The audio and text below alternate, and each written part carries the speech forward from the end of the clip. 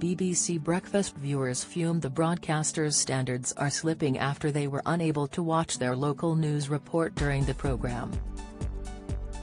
Host Sally Nugent even explained there may be a mix-up with the local news due to strikes. Before cutting to one of her BBC co-stars, she said, "Time now to get the news, the travel, and the weather where you are this morning.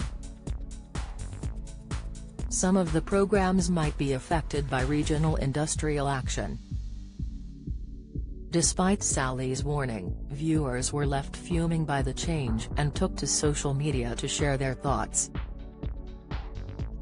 At Busy BD Brack complained, "At breakfast I can't count how many times we get the wrong region's news because someone presses the wrong button. Come on BBC, standards slipping." At spec_LD_tech fumed, "At breakfast be honest, show a strike sign or something, am not interested in local news that isn't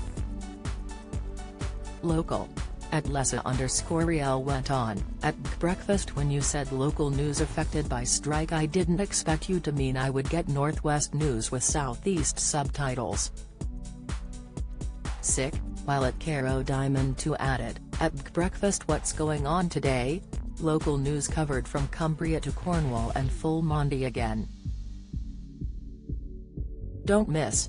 This morning fans spot awkward exchange between Holly and Ruth, reaction, Holly Willoughby urged to quit this morning by Express readers in new poll, latest, Eamon Holmes drops F-bomb live on air after another attack on Holly and Phil, video, at breakfast where is my local news for the South, today? At Seuss6818589 asked. At Joy_Lawson raged, "At breakfast yet again in Yorkshire we are not getting our local Look North news." At Parf quizzed, "Hello BBC people, what's going on with local news? I'm getting Manchester and I live in Reading. Random. Sick." The change to the local news comes after a 48-hour strike action which begins today and will end at midnight on June 8.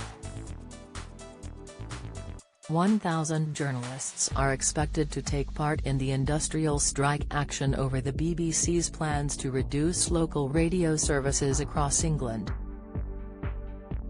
Strikes on Wednesday and Thursday follow industrial action by journalists in March and stalled negotiations with the BBC. The NUJ says the most recent proposals have failed to address the NUJ's concerns about the impact of fewer services, and an increase in shared programmes.